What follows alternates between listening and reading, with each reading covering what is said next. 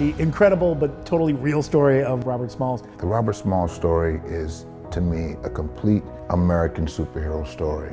It's a story of awesome achievement in the face of crushing obstacles. Robert Smalls was a harbor pilot, forced to steer huge ships through Charleston Harbor for the Confederacy. He had been sent to Charleston to work with his wages coming back to his master, and at this time when the Civil War broke out, he had been in the employ of a sidewheel steamer boat called the Planter. They said, "You're now moving our ships around this very complicated harbor."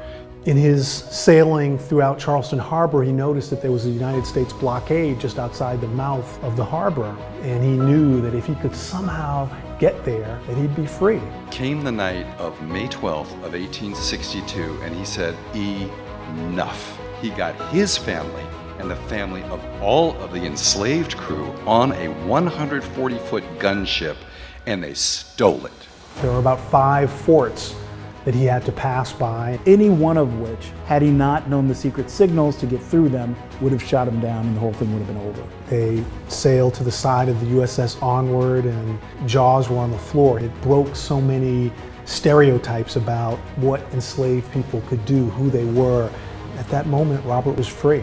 They make him the captain of the vessel. First African American to command a United States naval vessel, to being the most senior African American to serve during the Civil War. He fights in 17 battles. He's present when the Confederate colors are finally struck at the end of the war at Fort Sumter. He started a railroad. He ran for Congress successfully many times. He is the reason why we have a public school system. He's the reason why black people are in the military. In one lifetime, he does all of this. He actually bought the mansion that he was a former slave in.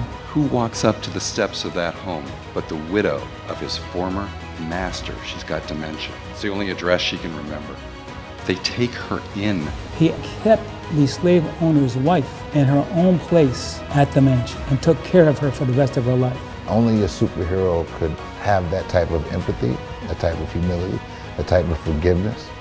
Legion M is working to bring the story of Captain Robert Smalls to the screen. The team that Legion M has pulled together is just a fabulous group. I am really impressed with the business model, with creating kind of a groundswell of support for projects even before the project is created. To the extent that it's relevant, I think the family will be 1000% behind the project. We want you to join us. We want you to join the Legion and help us tell this great story.